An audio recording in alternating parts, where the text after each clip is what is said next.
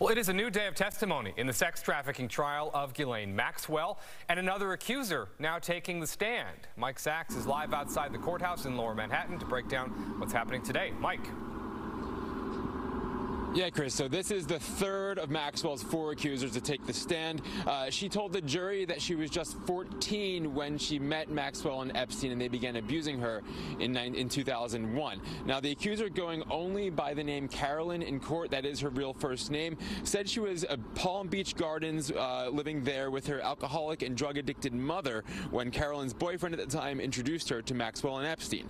The government alleges that Maxwell groomed and then scheduled and paid Carolyn for Epstein's sexualized massages over the course of 3 years, through her 16th birthday in 2004, when she also worked as a recruiter of more teen girls for Epstein's massages, all for hundreds of dollars in cash, Carolyn's main source of income during that period, she told the jury.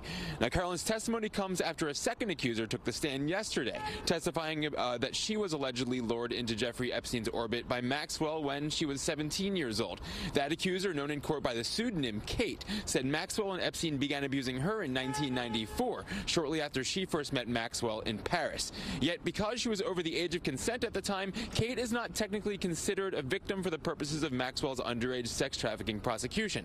Still, Kate yesterday did provide testimony that the prosecutors hope will establish and corroborate Maxwell's role grooming vulnerable teen girls for abuse by gaining their trust and admiration.